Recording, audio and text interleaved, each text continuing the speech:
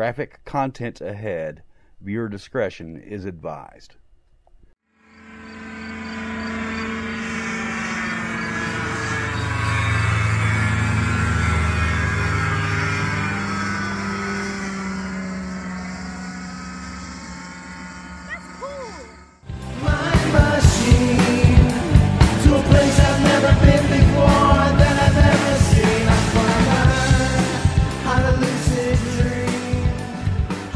Hello, I'm Virgil Kelly.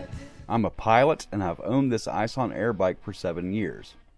Wayne Ison designed this ultralight aircraft in 1995 and it is a delightful airplane to fly.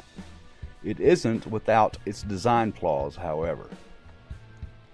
This is a cautionary tale that shows how less than $1 of parts can cause catastrophic results.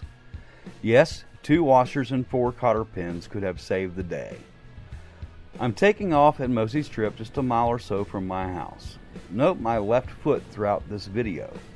At about 50 foot up, my left foot slips a bit, causing my right foot to add too much pressure, and the resulting right rudder makes things interesting for a bit. I seem to have it sorted out and start to relax. Due to neuropathy and needing hip replacements, my left foot particularly wants to splay outwards, and I'm having trouble feeling the rudder pedal and keeping my foot from sliding off. This is a huge problem, as you will see.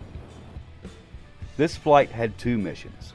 Fly to our house so my lovely wife Paulette can shoot video of some of my flybys, and go up to altitude to practice stalls and coordination exercises.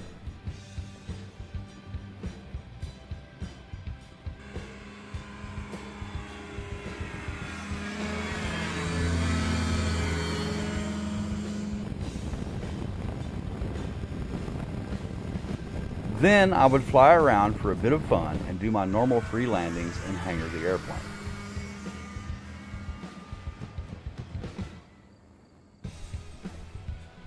I was hoping to land at the field near my house someday, so these low flybys were testing the viability of that idea. Little did we know, this was the last time Paulette would see me fly the Mighty Airbike.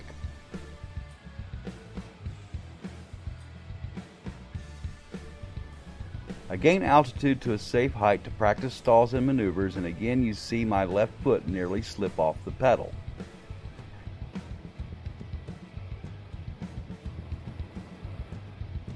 This airplane just mushes down rather than stalling. It's a very gentle wing.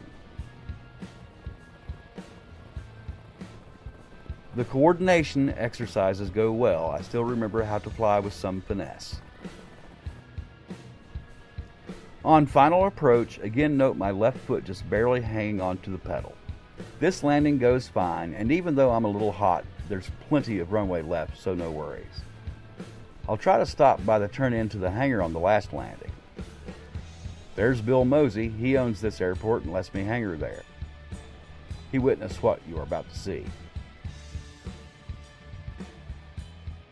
After turning around at the top of the hill, I sort myself out and throttle up. Pay close attention to my left foot.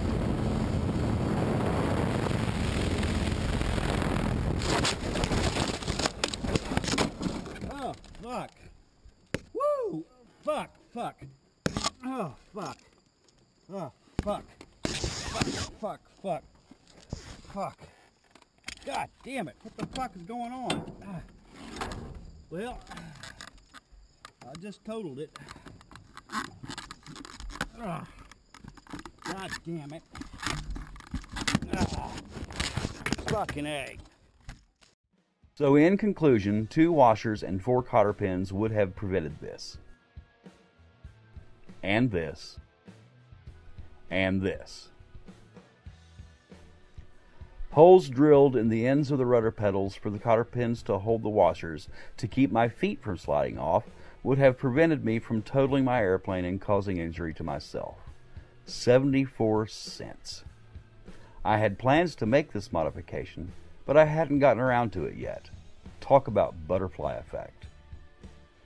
Also note the damage to my helmet. A significant softened and indented spot where the yellow paint is was right on top of the bump in the back of my head. I have no doubts it saved my life. Some bruises, sore ribs, and a busted knee with a 3-inch gash with 7 stitches isn't so bad.